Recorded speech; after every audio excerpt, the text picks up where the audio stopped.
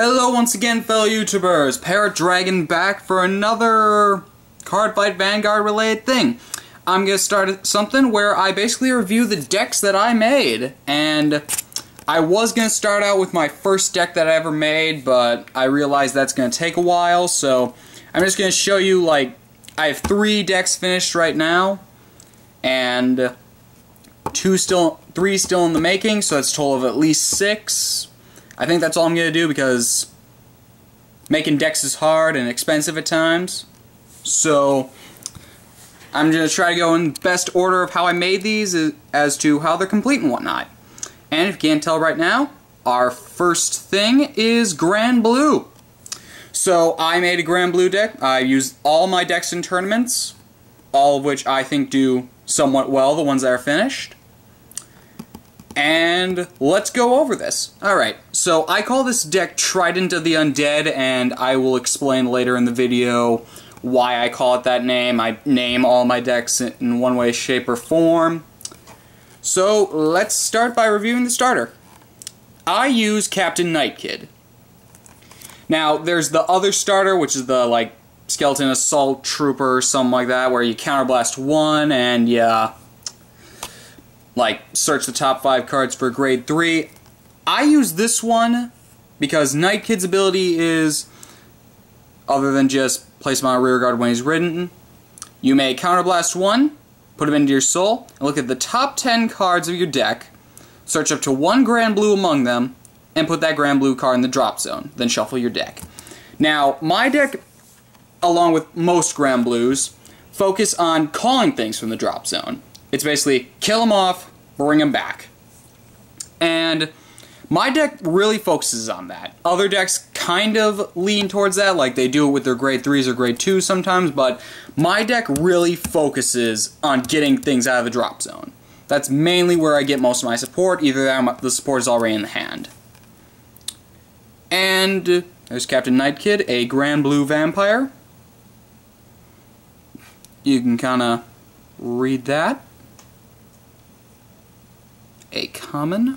And I don't know about prices and whatnot, but alright. Now, let's start off with the trigger lineup.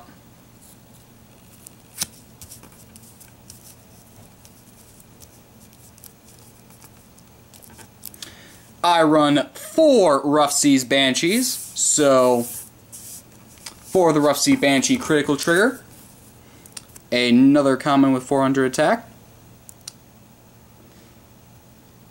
And I use her because her skill is activated when you place her on rear guard. You put this into the soul and draw a card. If I have a GranBlue Vanguard, of course. Which, this is a GranBlue deck, so that's pretty self-explanatory. But basically, I use her, so it's like, okay, I ride to grade 1, or I don't ride at all. Place it down, into the soul. Now I have soul fuel for later on, which I will explain why you need soul. And I also can draw another card and maybe get like grade 1 or a grade 2 out of it, or maybe a card that I might need. Or I might just get another trigger in which now I have more shield. So, a good substitute for a draw trigger. I guess you could use a draw trigger as a substitute if you don't have this card, but I'd recommend using this card. This is a really good GranBlue card. A ghost for GranBlue. You can just read that. And look at that. Alright. Next, we have 4 Ghoul Cannonballs. Another standard critical trigger. Just pretty self-explanatory. Doesn't do much, it's just another critical trigger. Another ghost for that. Look at that. And I'm not sure what that thing is supposed to be, really. I don't know. It's like a cannon or something. And then we have 4 Night Spirits. So if you haven't guessed by now, this deck focuses on hitting hard with heavy crits. This focuses really much on heavy attacks. So, and I use Ghoul Cannonball and Night Spirit. Night Spirit is really important is kind of important in this deck, though. Even though it's a normal thing right there, when I show you the other cards that are in this deck, you'll see why Night Spirit is really important, actually. So, another Ghost. You can just read them like that. Alright. And next I use 4 heal triggers. Now I have 3 Dr. Rogues and 1 Rick the Ghosty, just because I like having some variety in my triggers if they don't do anything. I like having variety, and also Rick the Ghosty is just a cool looking heal trigger. I would have more of him, but Dr. Rogue's an okay heal trigger. So just show you both of those. There's Rick. And heal triggers, again, can only have 4 heal triggers in a deck, because otherwise that would be cheating.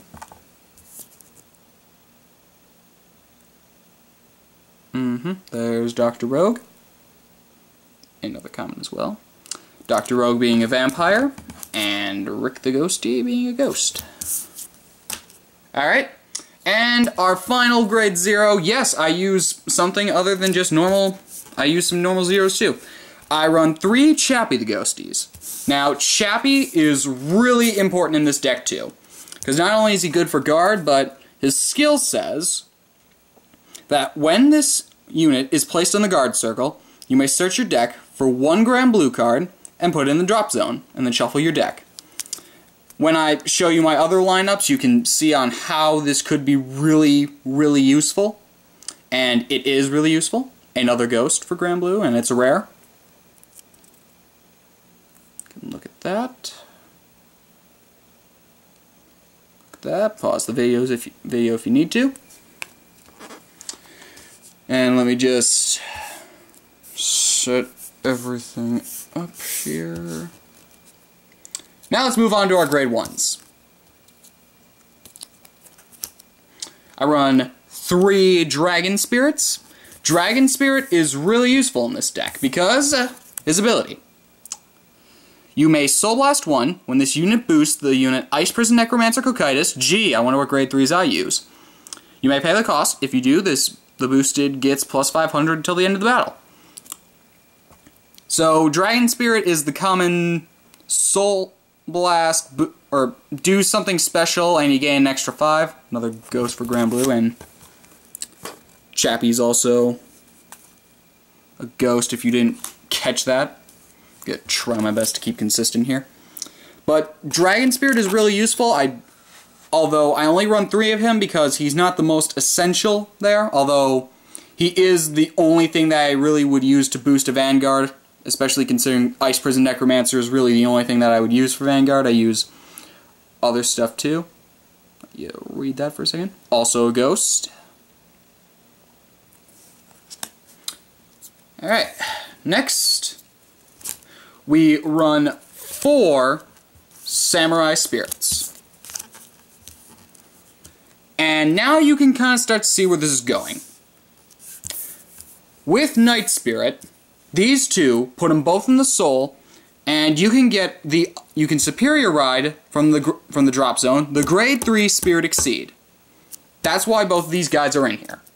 Of course, that critical trigger looks awesome as it is, so even if you didn't use Exceed, he'd still be a cool critical trigger. And Samurai Spirit has this extra ability where from the drop zone you can counterblast 1 and choose a GranBlue rearguard and retire it. And if you have a GranBlue Vanguard, you may call it your rearguard. A 7k attack. I don't use any 8ks in here. This thing's also a Ghost. And that's mainly because, again, these things are more useful to help Superior Ride and whatnot. Yeah, most of my grade 1s consist of Superior Riding except for Dragon Spirit, which is used for boosting. Another common as well. Alright. And for our last part of the grade 1 lineup, we have our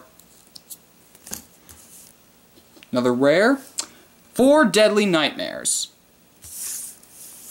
And I use Deadly Nightmare because you can help Superior Ride to Deadly Swordsmaster, which, yeah, gee, I wonder what my grade 3 lineup is. Also rare, and also Ghost. Also, Deadly Nightmare has its extra skill where if you Soul Blast 2 and choose one of your rear guards and retire it, you may, and if you have a GranBlue Vanguard, you can call this to rear guard. So it's like Samurai Spirit except with Soul Blast 2. I don't like using this ability that much because it's very costly, especially considering Soul is really more useful when you have like Dragon Spirit out. But if I really need to get something out, I can get this out if it's in the drop zone, if I like used it to guard or something like that. Or if I need to call it to rear guard because I have no more grade 1s that I can use to boost. Let you read that. Let you look at that. It's pretty cool, actually. Also rare. And let's move on up. Yep, we got one left. Okay, this is where people will get upset. I run one Gustian, the P guard, the perfect guard. And y'all know what perfect guards do. Place them on guard circle. Attack is instantly stopped. It's double rare. Most P guards are. Demon. Demon. 600 attack and whatnot. Yeah, I only run one perfect guard in every single one of my decks. Only one. And there's a couple reasons for that. One of them is because perfect guards are hard to find. So I fill up my space with other stuff that I can use. And as you can see with my grade 1 lineup, I can understand only fitting one of these in here. And main reason though is because perfect guards are really hard to find. You can read that if you really want to know what P guards do. And take a look at that. And also, some decks only need one P guard. Maybe I'll be doing a deck where you only need one P guard later. But anyway, only one Gustian. And also because I only have one Gustian to use. And all my decks kind of fit that requirement of only one perfect guard. Let's move on to grade 2s. I run 2 Undead Pirate of the Frigid Knights. Now you're probably thinking, well, what the heck? Why would you do that? Well, Undead Pirate's skill is this. When on Vanguard or Rearguard, this is an automatic. When this unit attacks, if the number of cards in your hand is less than your opponent's, this unit gets +3, so it's a casual, oh, I have less cards, now I'm at 11k. This is also Ghost. As you're starting to see, I have a lot of ghosts in here. You can read that while I talk. You can pause if you need to, but as you'll see in my next grade 2 that I show you, you can kind of start to understand why I might use him. Also, he's not a bad card to use, actually, considering a lot of your GranBlue stuff will be used for guard material and putting it in the drop zone, or you'll just need it on the field, because GranBlues focus on having stuff on the field. You, like, need stuff on the field. Anyway, I run 2 Greed Shades. See, this all starts to make sense now. Greed Shade is also a ghost. And Greed Shade's ability is actually a little bit different. When on Vanguard or Rearguard, if the number of cards in your hand is greater than your opponent's, you gain +3. So, oh hey, I have more cards. Now, I'm an 11k beat stick. So, here's what I like to do. Got my Vanguard in the middle or whatever, call these 2 to rear guards. Start by attacking with this guy. Start by, like, doing some stuff to make sure my hand is lower than theirs. Say they have, like, 4 cards in their hand, and I've got, like, 11. Instant hit for 11. Either they're going to guard and it becomes 3, or they're going to guard and it becomes 2 or something like that. Next, my Vanguard will attack. Say they guard with 2 cards, or they guard with only 1 card. They're still at 2 now. Say they guard with a perfect guard, they're at 1 card, or say they guard with 1 card, they're at 2 now. And it's a grade 3 or something. I do my Twin Drive check, and now I have 3 cards in my hand, and they only have 1. And then Greed Shade now attacks for 11, plus whatever stuff I give him, because if, say, somebody attacks with a perfect guard, and guards with the perfect guard, I can give all my power to Greed Shade, because he's still standing. I like using this combo. This is a really good combo, but thing is, you always want to start by attacking with Undead Pirate of the Frigid Knight first, because it's easier to have less cards in your hand than more cards in your hand. If you start with this, yeah, you might be able to attack for 11, but he's not going to attack for 11, because you're just going to get more cards either way. So I do that. Next, more rares. I run 2 Deadly Spirits. Now, I only run 2 of these guys because I don't use his ability that much. His ability is just like Deadly Nightmare, choose Soul Blast from the drop zone. Soul Blast 2, choose a grade 1 or greater GranBlue rearguard and retire it. If you have GranBlue Vanguard, call it to rearguard. It's a 9k attack, so also a ghost. So he's not the best thing that I do. I have 4 Deadly Nightmares though because it's a good boosting thing. This guy I don't use that well, but when I can use him, I can use him for the Superior Ride, which I will show my grade 3s off in a moment or so. You can read that. I like his flavor. The grave is only a resting place. It's kind of like a lounge for GranBlues. The drop zone isn't really the end for him. Anywho. Next, 4 Commodore Blue Bloods. Not much to say here. Just the 10k beat stick. I do use the 10k beat stick because it's a good way to get power in and whatnot. Oh, he's a vampire, look at that. Just like Night Kid's a vampire. 10k beat stick, it's rare. Not much to say here, he's just a good way to boost stuff, and if say I don't Superior Ride, I'm still hitting you for a 10, whatever I'm boosting with.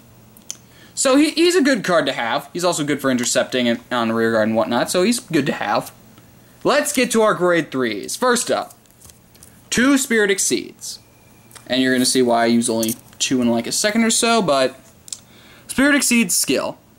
From the drop zone, choose a unit named Samurai Spirit and a unit named Night Spirit from your rear guards, put them into the soul, and if you have a grade 2 or greater Vanguard, ride this card. So this is one of your Superior Rides. A triple rare, who is also a ghost. Let you pause that and let you look at his awesomeness. I really like this card just because it looks freaking amazing. And also, it's an okay skill because I like his skill more than Swordsmaster because he basically gives you an extra 2 in your soul. So, if you have a classic ride chain, you have a 1, a 0, with Night Kid, you have 0, 1, 2, and 3 in your soul. So that's 4 cards in your soul. Plus the 4 FC's Banshee, that's 8 in your soul. Plus Exceed Superior Ride gives you 10 in your soul. Which then, when you later ride to Cocytus, that can really help you. Because now you've got a crap ton of stuff to Soul Blast with. So I really like Exceed. I really do. Next, I run 2 of the double rare, which is Deadly Swordsmaster. And again, I run 2 of each because, again, their Superior Rides are pretty good, and also they're really good to attack with on Rearguard or Vanguard. And this is an okay Vanguard. His skill is, from the drop zone, if you have Deadly Spirit and Deadly Nightmare on your Rearguard, retire them, and if you're grade 2 or Vanguard, you can ride this card. So he's also Superior Ride. Let you read that. And look at that, because that's pretty cool, actually. And I don't like using this ability that much, because it kills off rear guards, and it doesn't throw them in the soul, just puts them in the drop zone, which, again, I'm not going to get Deadly Spirit out, but I may want to get Nightmare out of the drop zone. Of course, I have more Nightmares anyway, but he's still an okay card. He's still a good card to use. Also a ghost, and yeah, he's pretty good.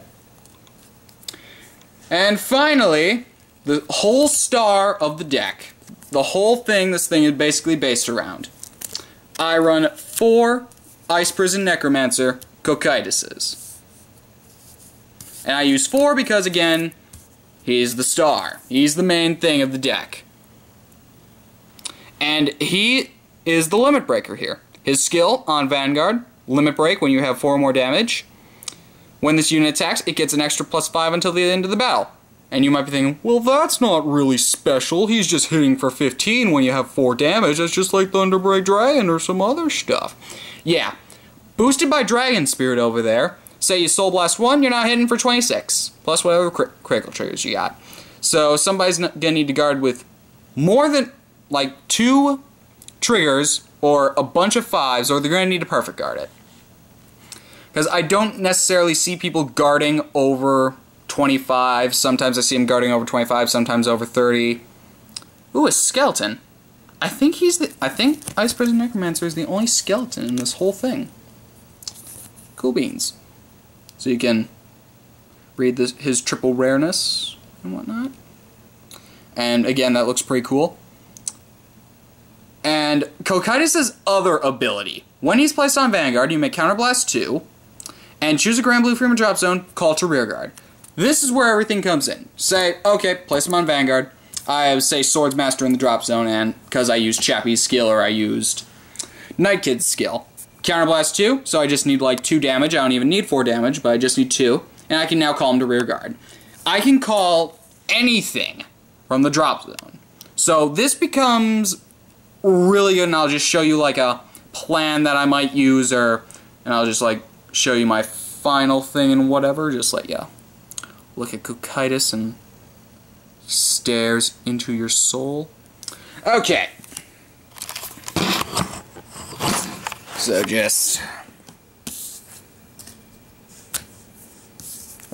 get things ready here and whatnot. Blah blah blah. Blah blah blah. And basically what I'm going to show you is my final tactic, the final hoopla. How my deck's purest and strongest form looks, and how everybody who has played against me when I use this form, it's not impossible to beat me, but it gets difficult there. Da da da da da.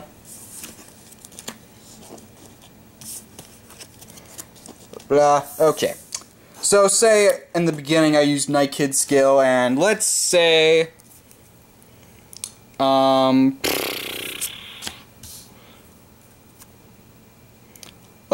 just sent Swordsmaster to the drop zone, and now I have Exceed in my hand. So later, or say I like guarded with Chappie the Ghosty, and again I just sent one of my grade 3s to the drop zone, which is usually what I do. I send the grade 3s to the drop zone before I send anything else. Sometimes I'll send the grade 2s or whatever, or grade 1s, but it's pretty much the grade 3s. That's pretty much what I send. And now I ride Cocytus. And assuming I have 4 damage at this point, I can Counterblast 2.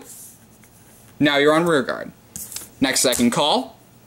And assuming I already have Dragon Spirit out, I can then and say I have this in my hand as well. And next thing you know, I call a 0 or call almost anything. I can Counterblast another one and call Samurai Spirit out. Behold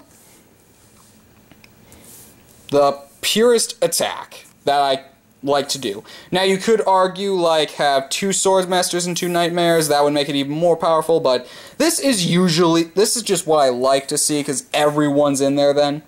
This is Trident of the Undead. Start by swinging in for 17, pretty generic, they're either going to guard or not guard that. Say I have 4 damage, I can then Soul Blast for a total of 26, and whatever triggers come out, if somebody guards that, everything will go to Swordsmaster then, and then Swordsmaster will swing in from minimum 18. So 17, 16 without limit break, and then 18, so lowest is 16. Again, without the Soul Blast, and say I'm at 4 damage, 21, so 17, 18, 21, and this can become 26. This being Shrine to the Undead, though. This is Trident of the Undead right here. And I like this combo. This is a really nice combo, and it has helped me win multiple games. The times that I can get it out. Now, usually I can't get everything in play, but when I do, it is really fun. And I think that's all I've got here. Get everything out of there, just show you Cocytus, and again, Cocytus is the whole star of the whole deck, and that's pretty much it for my GranBlue deck. So, the next time that I'll be here, hopefully it'll be a review of something, and this is Paradragon, signing off.